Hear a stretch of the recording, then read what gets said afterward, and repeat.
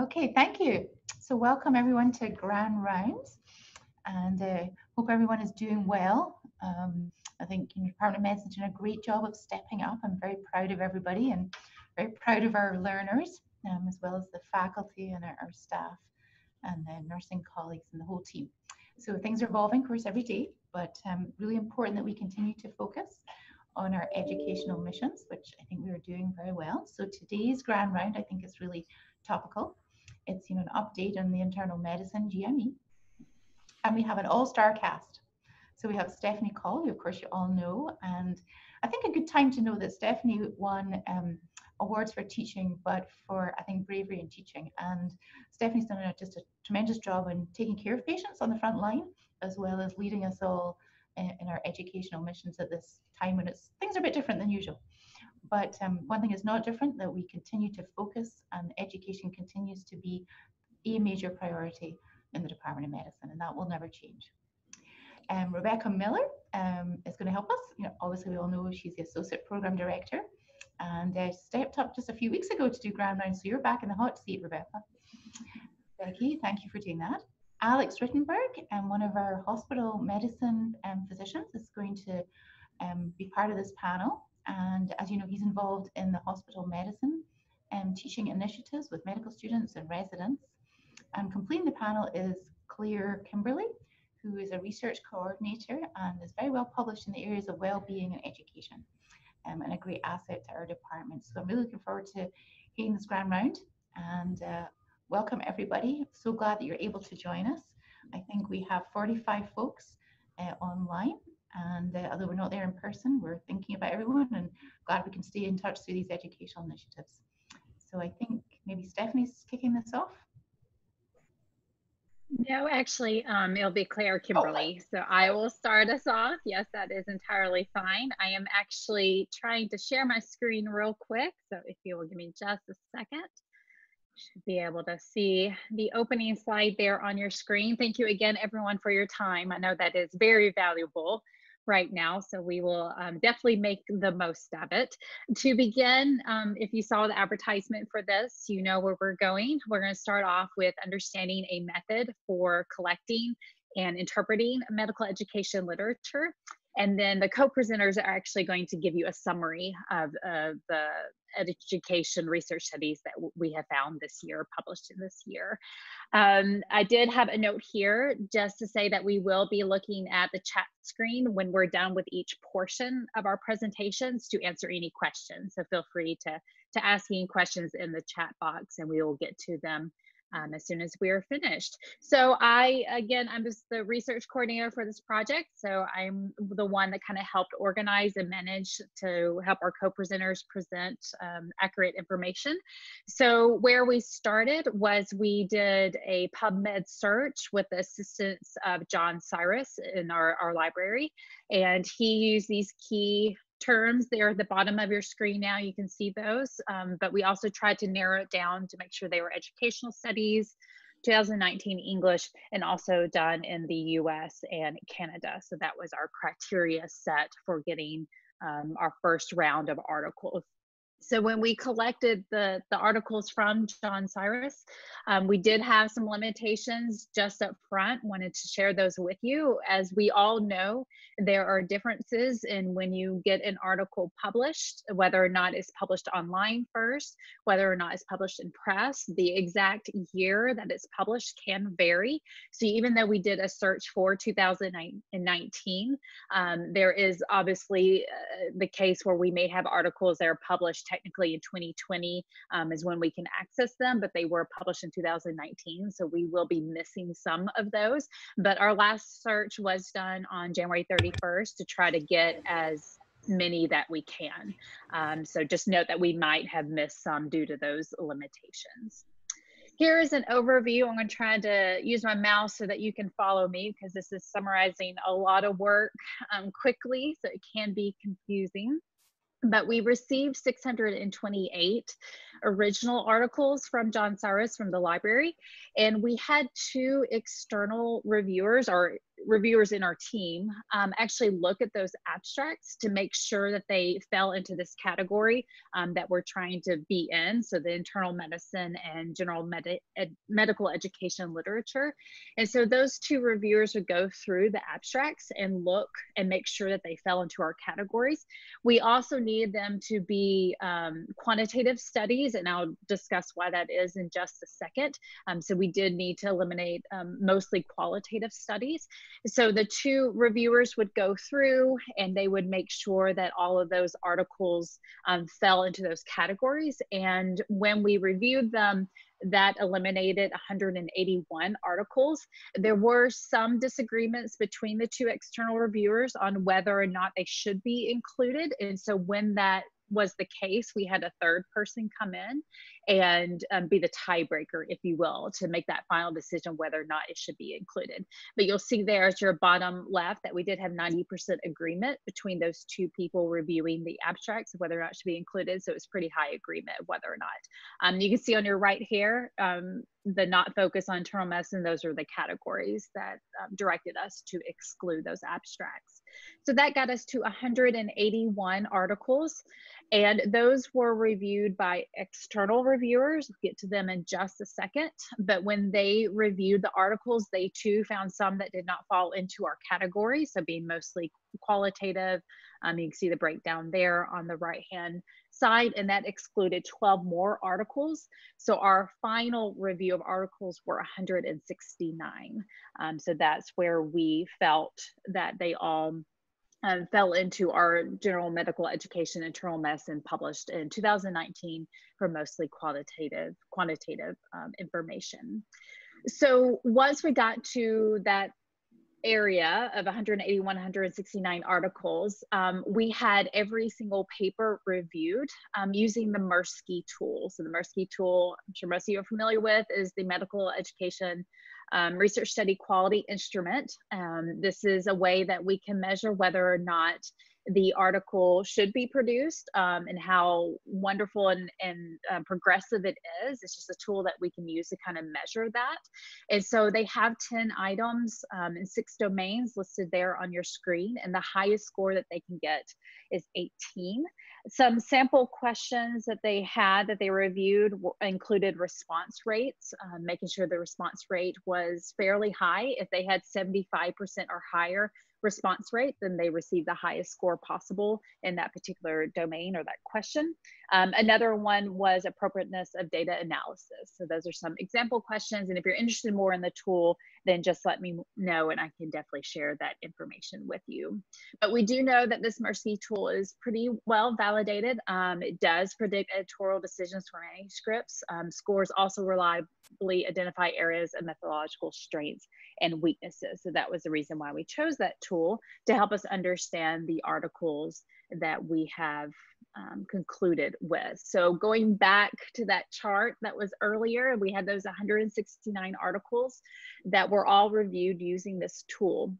So these were external reviewers from 21 different institutions. So we had 27 total reviewers from 21 different institutions. We have at the end of the presentation here a list of their names and locations. So if you're interested in who all did the reviewing, you can see that there.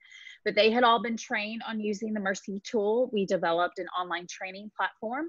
And then also they reviewed sort of these sample articles to test whether or not they were accurately using the tool.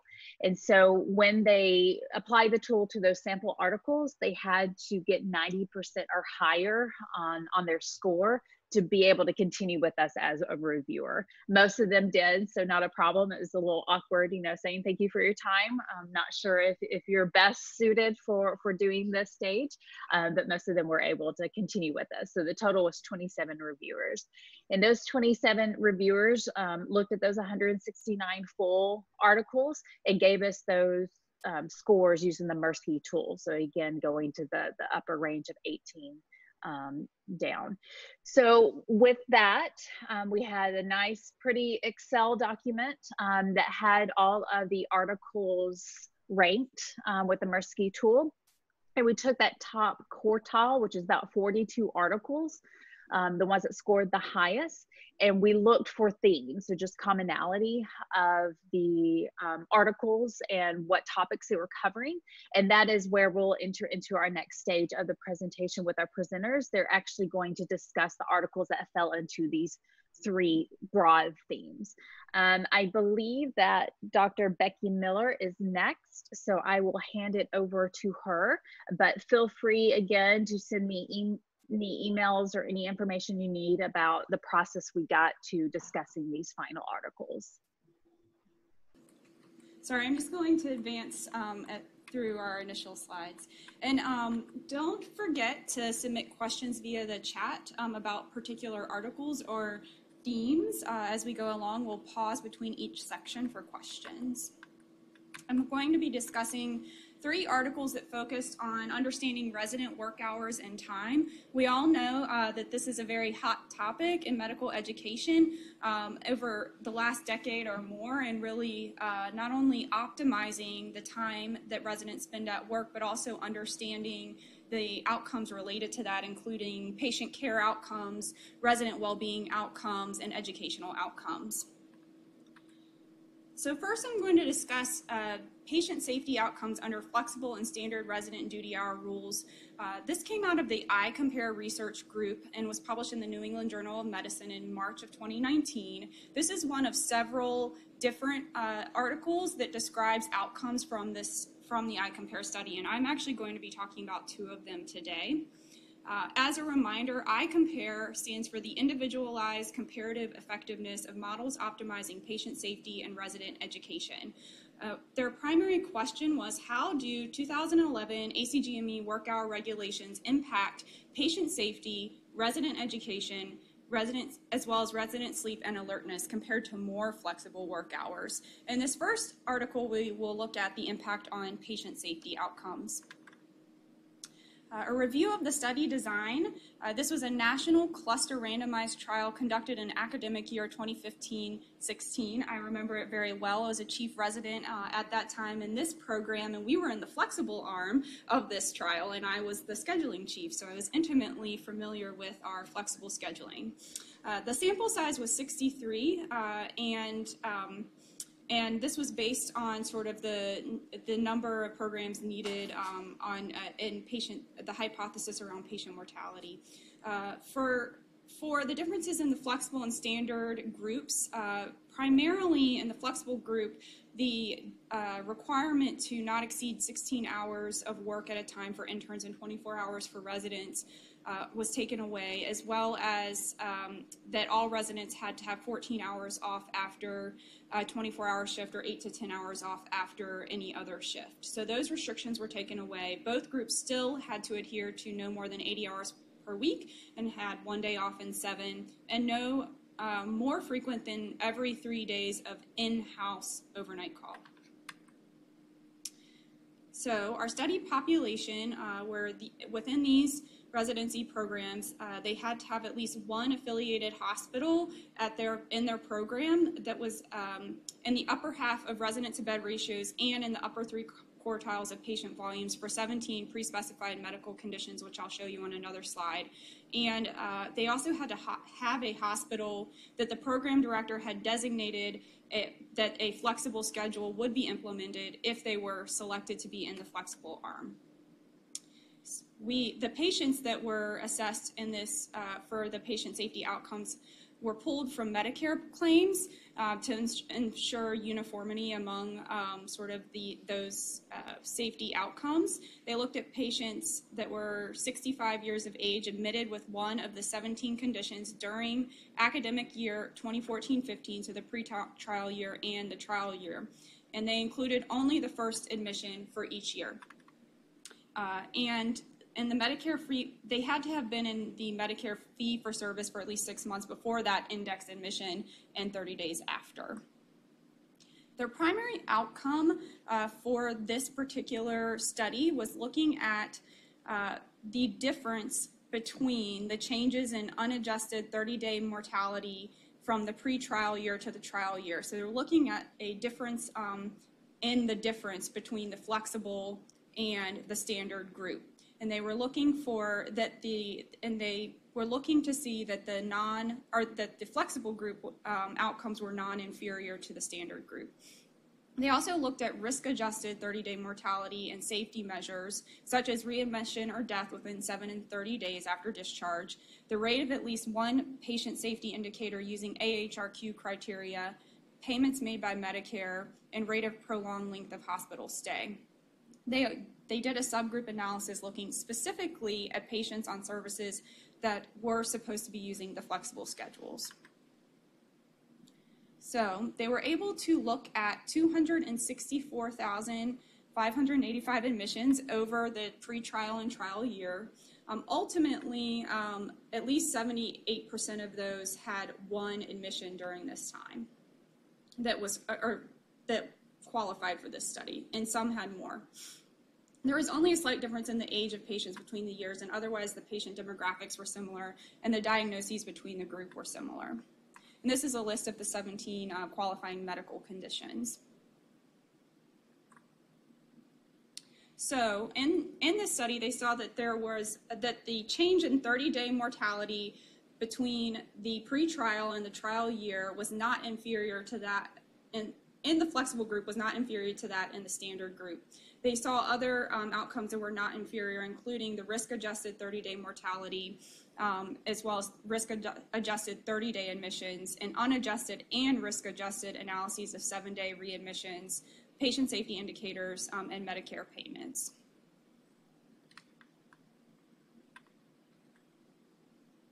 And looking at the analysis of the flexible shift, ultimately, they were only able to analyze 10,500 patients that were definitively exposed to a flexible schedule. They did this by using provider MPI numbers that were attending on services that were potentially using the flexible shift, and then compared to the schedule provided by the residency program of when the flexible shifts were utilized. And so they basically we're looking at the attending physicians who potentially were supervising residents in a flexible schedule. And they found that also in the flexible, in the subgroup, that the risk-adjusted 30-day mortality and Medicare payments were not inferior, but differences in 7-day and 30-day readmissions and prolonged length of hospital stay did not meet criteria for non-inferiority. So there are some limitations to this study, and one that I did not list here but is important to note is that for all of the outcomes, they used the same, let me go back here, they used the same non-inferiority margin of 1%. So for patient safety indicators, those were very, very low to start with, and so a margin of less than 1% is very generous and may not actually, and so saying that it's not inferior may be kind of giving it too much, allowing too much difference to be there. And the opposite for prolonged length of hospital stay, so where the percentage of patients was relatively high, so saying that if they didn't meet criteria for that, it may be not truly non-inferior, it's just that that margin was too small. So that was one limitation, and I did want to mention that. But also, it was really difficult to assess if the patients whose outcomes were compared truly were taken care of by trainees when they were actually working an extended shift. So there was variable implementation of extended shifts. For example, in our program, we implemented 24-hour call in the ICUs only, and only on weekends. So it was very difficult from this study for them to know definitively that a patient was taken care of by a trainee when they were working an extended shift, and they were using as best they could the schedules available along with the supervising physician to determine this. And most used the flexible shifts or extended shifts for some rotations, but not all. So they may have not used an extended shift of 24 hours, but just said that interns could work more than 16 hours. And the use of extended shifts varied widely among all of the flexible programs. We were allowed to implement sort of any model that we wanted, and it was not uniform between the programs. And the shift lengths still were not extreme. So implications behind this. So this, in this study, we saw that there was no apparent harm to patients who were seen under the flexible hour scheduling. Although I would say the subgroup analysis was really less convincing. This does show us that the nature of standard regulations may not really be, the standard regulations may not have been relevant to the current program models, which were structured already to optimize patient safety within sort of an 80-hour work week. And within an 80-hour work week and not having more than 1 and 3 days of overnight call, so the flexible groups really weren't that much different than the standard groups because of the 80-hour 1 day off and 7 and Q3 24-hour call. But this did support allowing program directors to have more discretion with scheduling without those continuous duty hour limitations, and it may show that doing so may not worsen patient outcomes, but we can't say definitively. Next, we're going to look at sleep and alertness in a duty hour flexibility trial in internal medicine. This was also out of the iCompare group and published in the New England Journal of Medicine. Had a scale Mirsky of 17 out of 18, and I think this was actually our highest scoring article. I should have emphasized the previous article had a scale Mirsky of 14.3. So this paper focuses on the impact of sleep and alertness outcomes in comparing the flexible versus the standard duty hour regulations. The same design. This is also a non-inferiority design. They looked at, in this study, over a 14-day period, sleep duration using actigraphy, sleepiness using a validated scale, and they looked at alertness using a psychomotor vigilant test in interns. This was done in a subgroup of 12 medium to large programs, 6 from the standard group and 6 from the flexible group. And it included interns who were rotating on general medicine, cardiology, or critical care rotations. These interns were recruited by the program coordinators at the beginning of the year, and then based on their schedule, the program coordinators put them on, assigned when they would be assessing these outcomes based on their schedule. And the rotation, and if they were in the flexible arm, this was done on rotations using the flexible duty hour standards between November and May of 16. They were given $10 a day in gift cards for every day of data they gave back. At the beginning of the day, they did a brief survey saying what type of shift they had worked. They logged their sleep sort of manually, and they also scored the quality of their sleep from 1 to 5. They identified periods where they felt excessively sleepy, and then they completed this Karolinska sleepiness scale in the survey. And then they performed a psychomotor vigilant test, looking for performance lapses to assess their alertness. Data from 205 interns in the flexible program and 193 in the standard programs was collected. 97% of the interns in the flexible programs reported that they had done at least one extended overnight shift during that 14-day period. There was no difference in demographics or completeness of data, which is actually very good for this type of study. It's been done on a smaller scale, and it's actually really hard to get complete data in this type of study, just as an aside.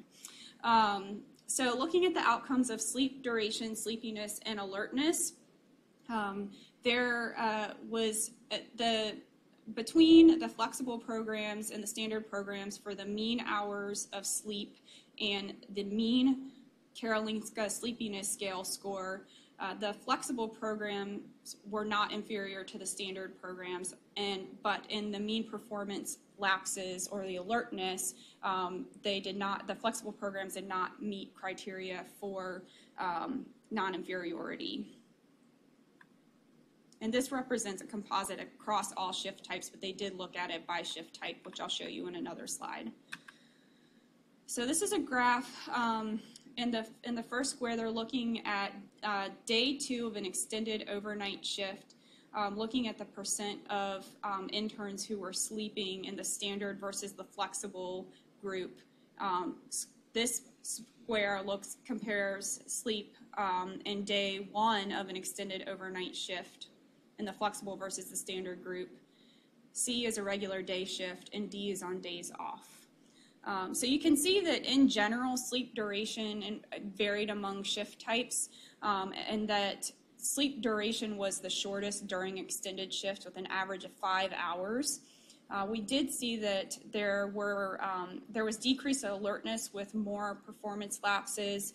The sleepiness scores and frequency of excessive sleepiness were maximal at the end of an extended 24-hour shift, and the quality of sleep during an extended shift was lower than the day before. So kind of putting this all together, we saw that sleep duration and sleepiness was not inferior with extended shifts, or in the flexible group, I guess you could say, although the flexible group wasn't always working extended shifts. And interns in the flexible programs were able to compensate in sleep loss, so that total duration wasn't necessarily impacted, likely due to the concurrent regulations as we discussed before. But that acute sleep loss and circadian misalignment after an extended shift did reduce alertness and impact sleepiness following an extended shift. And so we saw, as a result of all of the findings in iCompare, that program directors were given more flexibility in scheduling shift types for interns, allowing for extended 24-hour shifts and taking away the maximum of 16 hours duration. But this does show us that we should consider that impact of extended shifts on alertness, which could ultimately impact safety, putting that all together. So, we did see that total duration wasn't necessarily changed, but there are acute changes at the end of an extended shift that can impact safety and physician well-being. So those should be used judiciously and with sort of caution. And following up on this is a smaller study with a scaled Mirsky of 13.2, where they looked at the metabolic demands of internal medicine residency, and they were really focusing on changes in what they described as the metabolic demands between different types of shifts. And this was actually done in Canada. We reviewed studies that were done in the US and in Canada. Their question was, what are the physiologic demands of internal medicine training during residency, and what is the average sleep and physical activity of internal medicine residents while on and off call? And they considered on call, as I'll show you, to be an extended shift. This was done in a single quaternary care center, British Columbia, between November of 2011 and March of 2016. They assessed PGY1, 2, and 3 residents on inpatient internal medicine teaching services who were working 5 consecutive days, and that had to include at least one on-call shift. And they were excluded if they were taking modafinil. That was their only exclusion criteria. The residents self-reported their sex, age, height, weight, and race. They were wearing armbands, which measured their activity and sleep during those 5 consecutive days. And on this slide, I describe what is a non-call day, so working 7:45 a.m. to 5 p.m. On-call was essentially 24 hours, and post-call was 7:45 a.m. to 10 a.m., and then excused until the following day. They looked at calories burned per day, steps per day, average METs per hour, and hours of activity on these different shifts, as well as hours of sleep, and notably sleep efficiency. So we had 40 subjects enrolled, 22 ultimately completed the study, so you can see it's a much smaller study, which is consistent, I think, with other studies of this nature where it's difficult to get complete data, as I mentioned. They had a mean age of 31, a mean BMI of 23, and worked on average 52 hours over this 5-day period. About 60% were PGY1s and 64% were female. So looking at the comparison and the average metabolic parameters, they compared these using a one-way repeated ANOVA analysis. So on activity, there was a significant difference between call days, post-call days, and non-call days, with activity being the highest in that call day, which was an extended shift. Also burning considerably more calories and taking significantly more steps and having higher METs per hour on call days compared to post-call and non-call days. Looking at sleep, they had an average of 1.2 hours of sleep on call days and 8.7 on post-call, as well as 6 on non-call days. And sleep efficiency was also assessed. And so you can see that there was a significant difference in hours per day slept and not a difference in sleep efficiency. But they noted that there was significantly higher sleep in a post-call day, so allowing to account for some of the sleep debt that occurred on the call day.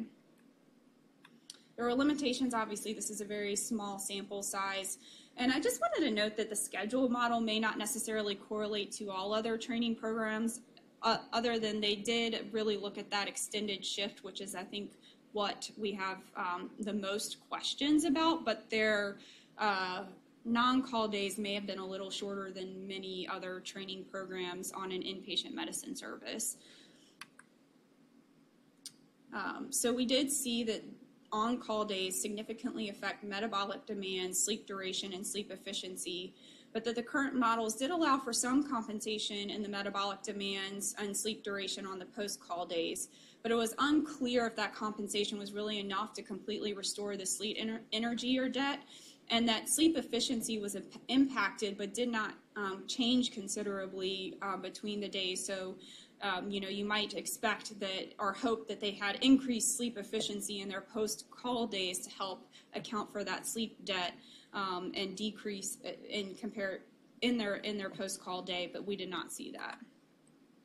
So, just to note, I think we recognize this, but this study was one of the first that really looked at sleep efficiency, and it just takes home that point that the duration of the sleep may not necessarily be an adequate surrogate to assess fatigue, and even if you're getting adequate sleep, and that taking into account the efficiency of the sleep is important as well too.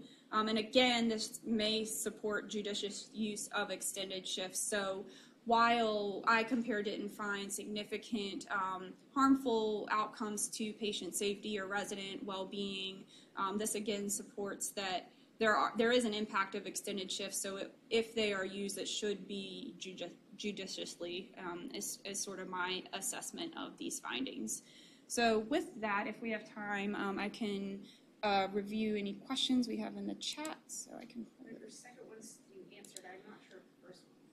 So I assume the requirement to be in Medicare 30 days after admission did not include patients who died during that admission. Yes. And so the second question, yes, I'll just address, okay. And then there's a link to the sleepiness score for anyone interested. Any other questions I can answer? Okay. All right, I'll let Alex take it away.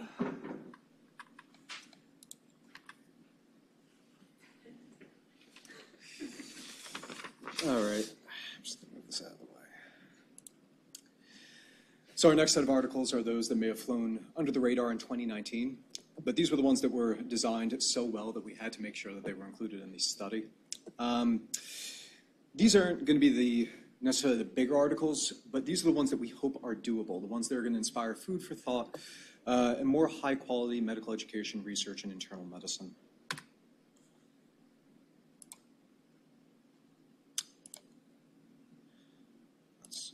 Okay, so teaching diagnostic reasoning is an essential component of residency education. Our first study by Harris and colleagues from the University of Iowa implements a novel bolus booster approach to their diagnostic reasoning curriculum.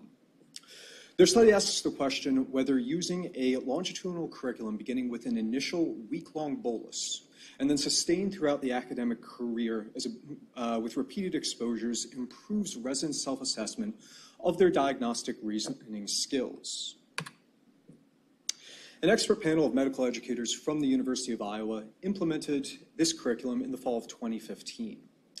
House staff received an initial week-long bolus composed of interactive workshops taught by core faculty.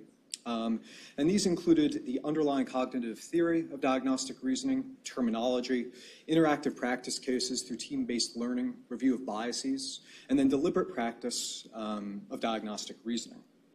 And then this was sustained throughout the year with a longitudinal curriculum composed of 5 distinct small and large group sessions, reinforcing, building upon, and maintaining diagnostic reasoning skills. Control data was collected from the 2014-2015 cohort of residents and then compared to the 2016-2017 class after the diagnostic reasoning curriculum was implemented in the 2015 academic year. 81 residents total were present in each arm of the cohort, or in each arm of the study. The primary outcome was change in resident scores on the diagnostic thinking inventory. This is a 41-question validated self-assessment tool composed of 2 domains: flexibility of thinking and then structure of thinking. And then what the authors did is they broke down these questions into 4 author-defined subcategories. These being data acquisition, problem representation, hypothesis generation, and illness script selection. Data for the control and the intervention cohort were taken from the same time point in the academic year, so as to control for experience on the primary outcome. And I've included the first 3 questions of this 41-question test. And House staff were asked to mark where along the spectrum of behaviors they fell when they approached their patients. And this would then be translated into a score that would be used in the final analysis. Each question corresponded to only one of the 2 domains and only one of the 4 defined author subcategories. So, for example, in the first question, this corresponded to the structure of thinking domain and problem representation subcategory, whereas the second question corresponded to the flexibility of thinking domain and the illness script subcategory. The maximum score on the diagnostic thinking inventory as a whole was 246. In terms of the results, after implementing this novel curriculum, mean total diagnostic thinking inventory scores improved for House staff from pre to post intervention, but were significant at the PGY1 level only, with an average 15-point increase from pre to post intervention. Similarly, in terms of the 2 domains of the diagnostic thinking inventory, flexibility of thinking showed a significant improvement for PGY1 House staff, and structure of thinking showed a significant increase for both PGY1 and PGY2 House staff, although the comparative increase was greater at the PGY1 level. And then, when broken down into the 4 author-defined subcategories, again, PGY1 House staff were largely the ones who benefited from this novel curriculum. In terms of the problem representation subcategory, PGY2s also showed a significant increase, and then notably, in the illness script subcategory, no one showed a significant increase. PGY3 House staff also did not demonstrate a significance in any of the 4 author-defined subcategories. Harris and colleagues' study showed the results of implementing this novel curriculum, with particular benefits seen at the PGY1 level. Limitations to the study include the moderate response rate ranging from the low 40s to the high 60s for various levels of House staff, as well as the fact that self-assessment of diagnostic reasoning skills were used as opposed to objective third-party assessment. The findings from the study kind of prompt the question of how best to benefit PGY3s in terms of their diagnostic reasoning. And the authors point out that PGY3s, as advanced as they are, likely require higher level challenges. And so after reading this article, I was left wondering, hey, what effect would PGY3's teaching diagnostic reasoning have on their own clinical skills? Nonetheless, Harris and colleagues, they implement a novel, effective curriculum, and they successfully measure its outcomes. An all-around effective approach to implementing a diagnostic reasoning curriculum. Our second article deals with using patient assessments to evaluate resident professionalism. Faculty-resident relationships are often short-term, whereas House staff are going to take care of numerous patients over the course of their residency, who are going to directly witness their bedside behaviors. The challenge to this is that patient evaluations are not always objective, and they can be influenced by numerous external factors, some of which may be beyond resident control. The second article by Rattel and colleagues from the Mayo Clinic examines the contextual factors affecting resident professionalism evaluations by patients. This was a single-center prospective cohort study occurring across 4 general medicine inpatient services at the Mayo Clinic Rochester campus. Patients and their evaluations were only included in this study if house staff had taken care of them for at least 2 days during their hospitalization. Patients were excluded if they were non-English speaking, if they were prisoners, or if they were CAM positive. A 12-question survey was created and iteratively refined by medical education experts at the Mayo Clinic. And they used assessment tools that were created by the American Board of Internal Medicine as well as the University of Pennsylvania. After data was collected, 1 question was dropped during factor analysis, yielding 11 final core questions that would subsequently be used in the association analysis. Survey data on resident professionalism was subsequently correlated with 3 categories of covariates for 25 covariates total. Key ones looked at included patient characteristics such as age and education level, hospitalization characteristics such as patient-resident gender pairing, as well as patient satisfaction with their hospital stay, and then resident characteristics, including categorical versus prelim status, markers of resident professionalism, as well as ACGME milestone evaluations. The authors estimated that 250 patient assessments corresponding to 3.5 assessments for each of the 72 residents would achieve an 80% power to detect a correlation of at least 0.35 for any of the 25 covariates. At the end of the study, a total of 409 unique patient evaluations of the 72 residents were completed. Mean professionalism scores on each of these 11 questions were high, ranging from 4.45 to 4.65 out of a 5-point scale. In the multivariate model, after adjusting for the other covariates, only patients' satisfaction with their hospital stay correlated with how they evaluated resident professionalism, with a beta regression coefficient of 0.8. No other measure of resident professionalism, including objective measures such as ACGME milestone performance, correlated with patient assessment scores. Rotel and colleagues have conducted a high-quality study showing that there is, in fact, a correlation between the external factor of patient satisfaction with their hospital stay and how they evaluate resident professionalism. The limitation here, as one might imagine, is that correlation does not equal causation, and the direction between this correlation with their satisfaction with their hospital stay and their assessment of resident professionalism is not really elucidated in this study. The authors point out that professionalism evaluation is complex, and patient assessment of residents can often be influenced by external features that are outside of resident or even physician control. Nonetheless, what the study does so well is it takes a complex question and it examines it with a high level of statistical rigor, providing it nearly every opportunity, validity evidence, and sound methodology to come up with a validated conclusion. Hats off to the investigators at the Mayo Clinic for a well-designed study. Our final article looks at pimping in medical education. This is a controversial technique. It often elicits polarized opinions on its value in medical education. And our last article by McAvoy and colleagues from the Johns Hopkins Hospital and Johns Hopkins Bayview Medical Center take a look at the behavior of pimping at the faculty level.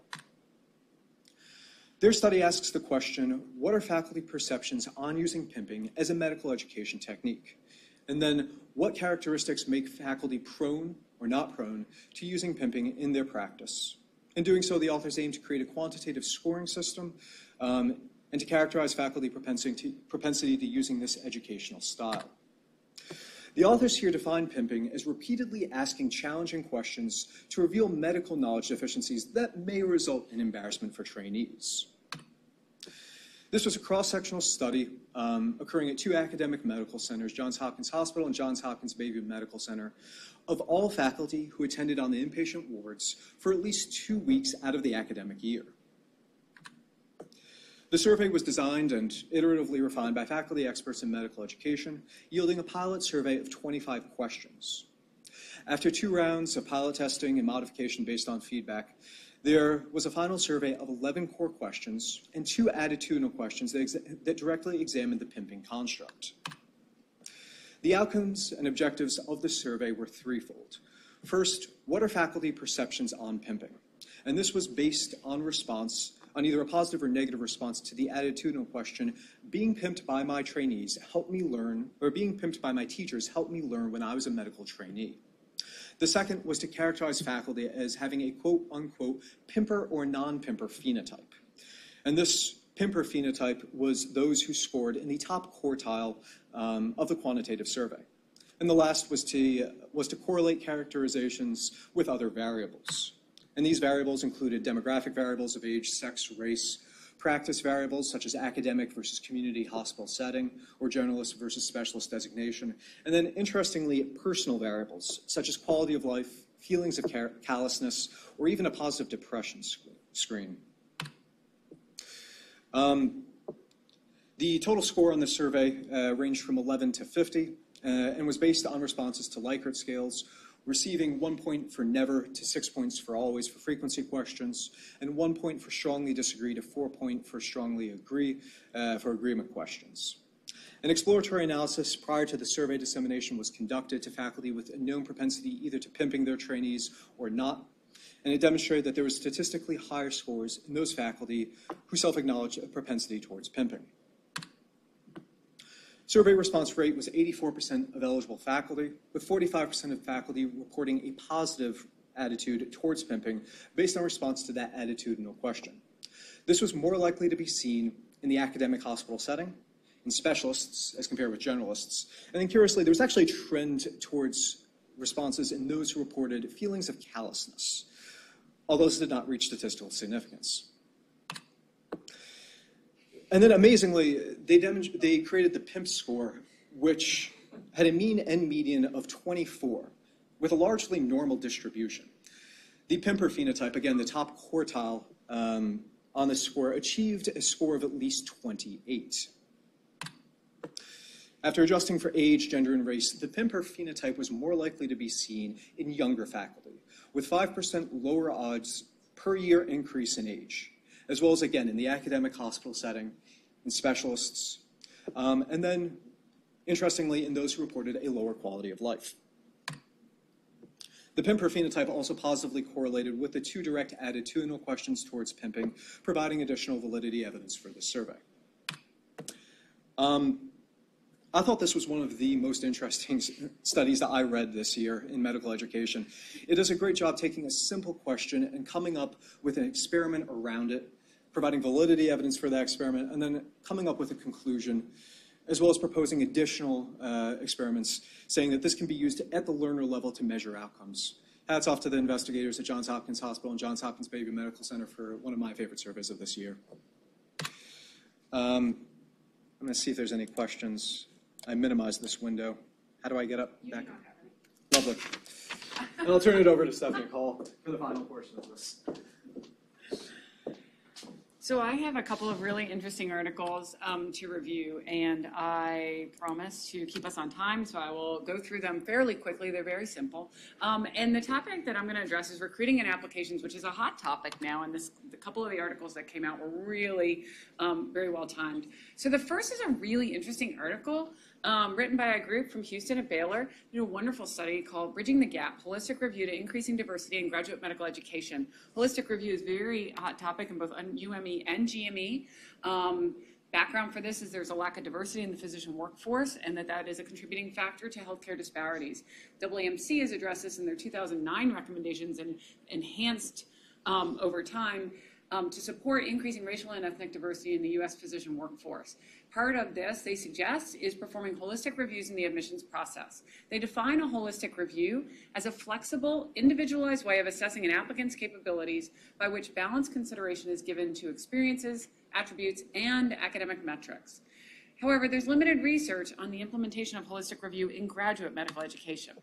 So the question in this study was, does the introduction of a holistic review into the application screening process lead to an increased number of IM residents who are underrepresented in medicine? I'm going to use the abbreviation URM. So this was a pilot conducted in this single program in Houston. It's very much like our program. It's a categorical program with approximately 40 interns per year, so a little bit larger. They typically get 3,500 applications per year, very much like our program. Typically review 800 to 1,200 and invite 350 to 400 interviewees each year. In 2016 and 17, they partnered with their Office of Diversity and Inclusion and developed this pilot. Their goal is to increase the URM number.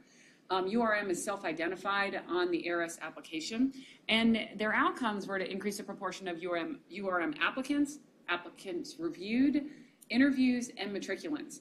And they did this over 2 years and compared it to their 2015-16 data. The changes that they made in year one with regards to the interview were changes to the interview day. They added census data to their program overviews highlighting diversity. They made explicit statements during the interview day regarding a commitment to recruiting and training a diverse group of residents reflective of the city population. And they engaged URM faculty champions. In year two, they added unconscious bias training for all faculty members interviewing and incorporated standardized interview questions focused on behaviors, much like our behavioral interviewing questions. They also made changes in year two to the way that they reviewed applications. They introduced the holistic review process. This was driven by institutional missions and aims. Their institutional mission and aims were around finding important experiences and attributes aligning with life experiences that demonstrate commitment to serving the underserved, substantial leadership roles, Spanish language fluency, and looking for people that represented the city's diverse population. They implemented the holistic review for applicants who would not have previously met their screening criteria, which were around a USMLE score. So they went about 10 points below their usual cutoff. And for the people that fell within that range, the selection committee assigned points for experience and attributes in those 4 categories. And they considered that as they selected for the interview process. When you look at their outcomes, here you see the percent URM applications, then percent URM application reviewed, percent URM interviewed, and percent URM matriculated. And in the waves of the columns going back, it's by year. So the very darkest column is that last academic year, 2017-18. And you can see, particularly in the column all the way over to the right, the percent URM matriculated tripled over this 2-year process, which is incredibly impressive. If we could do something like this, we'd be publishing it too. And that over 30% of their incoming class in academic year 2017 and 18 met the criteria for URM. When implementing their holistic review, they identified 138 applicants who would not have otherwise been considered, and 35% of that group was subsequently interviewed based on the attribute score. Limitations to this study: this is a single institution study, single city experience. It's a specific strategy focused on a specific program and institutional mission, so we don't know how that might extrapolate to other programs. The volume of applications limits the ability to holistically review all applicants, so you can only really talk about that small subset. There's a lack of standardization in the interview process with regards to no standardized evaluation form. They did not evaluate how other unmeasured changes impacted their applicant characteristics during this time, and you're unable to establish causality. Implications, however, are huge. This is a low or no cost set of incremental changes that can be made in the recruiting process at any program to enhance the recruitment of URM applicants. It truly did increase diversity in their programs. One of the only things that I've seen really establishing this. They did establish that a holistic review of applications is feasible, but it may have to be a focused holistic review, but that was quite effective. It highlights the importance of aligning the recruiting process with the institutional program mission. Certainly there's more work to be done in this area, but efforts to improve diversity, and they also comment that efforts to improve diversity are ineffective if not partnered with a culture of inclusion. The second article I want to highlight is an article looking at Step 2 CK, the best predictor of multimodal performance in an internal medicine residency. This was published by a group at Cincinnati led by Eric Worm, who might be the smartest program director in the country by far. Background here: the applicant process for residency involves screening large amounts of data, significant reliance on USMLE scores, particularly Step 1, which is fascinating right now during the controversial decision that Step 1 is going to pass-fail. So this is a really critical article now. There's an increasing dissatisfaction in the process, both from a program standpoint, school standpoint, and a student standpoint. And there's a desire to identify measures that truly predict performance. So the question asked here by Worm and colleagues: which application materials best predict performance across a broad array of residency assessment outcomes? Their methods: they looked at this in a single program, University of Cincinnati, which has 25 residents per categorical program class. They included all of the categorical residents matriculating. They excluded prelims, combined program trainees, and transfers. The data that they looked at included very specific pieces of data in the ARIS application as listed here. They did not use class rank and clerkship grades due to significant variability across schools. The performance data or outcomes data they looked at were multi-source assessments at the end of a year-long ambulatory block, including quantitative data, narrative data, which was competency-based, a multi-source assessment from peers, nurses, attending physicians, and then they also looked at direct patient assessment of each trainee. They also looked at in-training exam scores and ABIM certification status. This table presents, in the first column, all the ARIS data points that they considered, and then across the top, you can see the competency areas using the multi-source documents from the faculty and peer staff evaluations. On univariate analysis, the findings that were significant, primarily, as you see, focused in that third row, USMLE 2, where you found a significant association with each competency on multi-source. And then when we did multivariate analysis, only USMLE Step 2 was significantly associated with all modes of multi-source assessment. So USMLE 2 was a huge driver when looking at the outcomes. When they looked at patient ratings, they found very similar things with regards to the association on univariate analysis with USMLE 2, significant associations with physician explains things to me, listens to me, gives me instructions, knows my history, respects me. But also, as you see on univariate analysis, significant correlations with advanced degree and failure in medical school. In multivariate analysis, a higher Step 2 CK and an advanced degree were significantly associated with higher patient ratings. When looking at the ITE and the ABIM multivariate analysis, Step 1 score significantly predicted the in-training exam score, not unsurprising, but it was not associated with ABIM pass rate, whereas Step 2 CK was associated with both. For every point increase in USMLE Step 2, the odds of passing your ABIM increases by approximately 7%. So, limitations, single institution, did not consider all medical school application items, no patient-level outcomes, did not weight medical school application items. Implications, Step 2 CK performance correlates with test scores and an assessment of clinical competence. Few other measures were associated with future test scores or clinical competence, so Step 2 CK may truly be the best predictor of resident performance, which is fascinating now that Step 1 has gone to pass-fail. So I'm not going to go into the details of this last article. It is an article looking at a survey of internal medicine program directors, a national survey. I will share with you the findings, which are that percent of PDs reporting very important when looking at applications, notably USMLE Step 2. The majority of program directors find that one of the most important things, including and adding to it medicine grade, USMLE Step 1, the rank in the chair letter, and the rank in the MSPE letter. This was interesting. Percent of PDs reporting that they absolutely would not invite an applicant if, look at the bottom row here, there was a hint of any unprofessionalism anywhere in the application.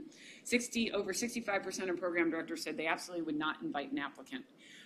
Also, if a person fails Step 2 CK, or if there are negative comments in the MSPE. These are wonderful things as you help guide medical students who are applying to medicine programs. IMPDs are really frustrated and looking for potential solutions to applicant inflation, and these were some of the things that they were surveyed on. They suggest a limited number of applications per applicant, allowing applicants to indicate a high interest in a subset of programs, creating a national database of qualities of matched applicants for each program, creating something like a rolling invitational system, and requiring program-specific personal statements of interest. I'm sure our students are going to love that. So there were some limitations to this study, but significant implications to this study as well. The four of us would really like to thank our reviewers. We had a cadre of reviewers, as Claire suggested, that assisted with this work, and some lead people in really getting this work done. So we have a couple of minutes for any specific questions that you have about any of the articles that we covered. I'm sure any of us would be happy to take those. You have additional questions.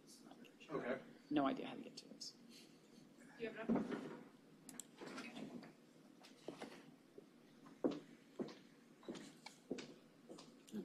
Let's see why. Oh boy, additional questions. See, it's not just me. Yeah, no, it was not. Okay. Your responses.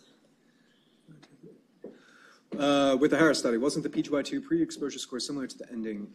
I was wondering if the curriculum was a significant contributor to knowledge, should the PGY1 post-data scores be higher than the PGY2 pre-exposure data scores?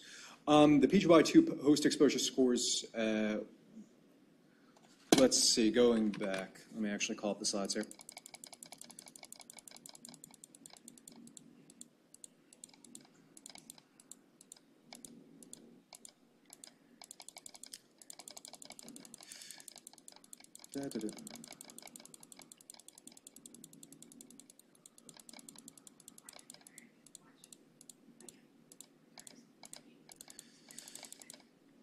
Okay, so the question is here, if the curriculum actually had any implication, shouldn't this score be higher than the scores here? I think that's a valid criticism.